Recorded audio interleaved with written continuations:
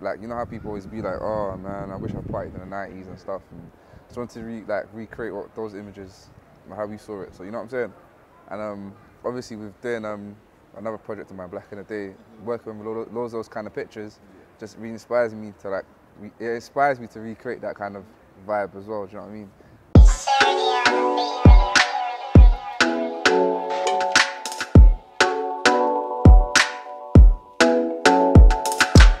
Yeah, my name's Jojo, 25. Primarily a graphic designer, but I'm an events organizer as well. A bunch of other things, but yeah, those are the main two. Yeah, started off that designing from young, really, like year 9. So yeah, like started designing year 9 and did events in second year college. So like 2007 to 2010. It's because like I don't know, I grew up like my mum always did like parties for us, you know, like 10th birthday, 11th, 12th, 13th. So I just felt like carrying on the tradition of me doing something for my birthday, innit? And then I remember I was thinking like I'm 18, everyone's been clubbing, and my birthday's at the very, very, very, very end, like 30th of August, innit? So like very, very late. So I was thinking, you know, if I'm gonna go clubbing first time, I'm gonna make it like sick, innit? Do you know what I mean? So yeah, just found some club. I was living in Essex them times. Found some club and just hired it out really, and then told everyone to roll. Charged them like £3 just to make the cover the cost in it. Do you know what I mean? Because it was expensive. And then yeah, that's how it started. And people just asked me to do it again. So it was kind of hard, very hard to do it still.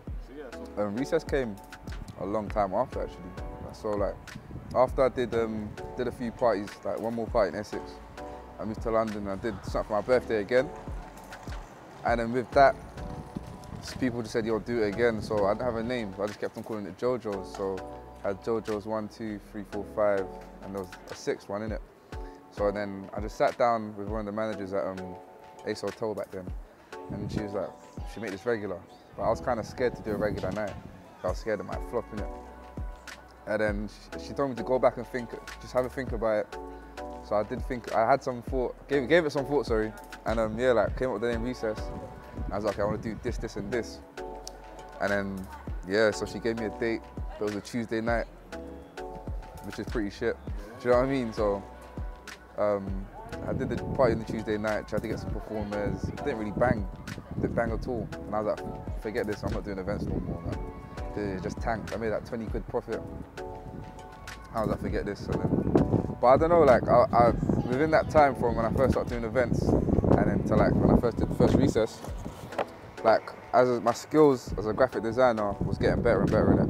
So like, I think it really took off in 2014 when I was doing the posters for the JoJo's parties. So people would like anticipate, when I would do those parties, the posters would be very unique and people would recognize the party because of the posters. It wouldn't say JoJo's on it, it would just say the number, so people knew already what it was. So I think I wanted to maintain that kind of like, that level of like, you know, detail to what I was doing. So to apply it to Recess, and yeah, I just feel like I'm fortunate to be able to like put what I want to do on the paper. Say what? I don't want to hear no words. I don't want to talk it out. I don't want to dead no beat. I don't want to sort it. But we play everything like we kind of got. I grew up going to uni raves, innit? So we've got the similar kind of pattern. So hip hop, R&B, Afro beats, bashment, funky, grime. So everything in it, like in one night. So yeah, like everything that people, if they went to uni, with predominantly black people, the kind of things they will hear, or how they grew up raving with. I'll just say, you got to know exactly what you want to achieve from your nights. You got to understand your crowd as well, like your clientele. Like you really got to understand what they want, listen to what they want. Do you know what I mean? And you got to be prepared to like spend a lot of time looking for venues as well, because it's still kind of tough, man. Because you're not just competing with like promoters from your own community, you're competing with promoters from different communities, and I mean like, you know, white people as well. Do you know what I mean? So like it's a big, like there's bare promoters, and as we know, like the clubs in London, like there's not as many as there used to be, like maybe 10, 15 years ago. Do you know what I mean? So I just say, just know what you really want in it. Don't just do it for the peas, man.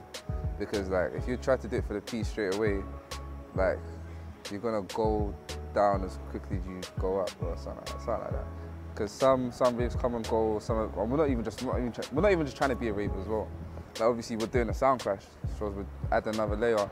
But we just want to be like a reputable source or entertainment source for black people in the UK, man. You know, and for it to continue to like be part of our growing infrastructure within our black scene, because you know we've seen things grow in the past couple of years, like, do you know what I mean?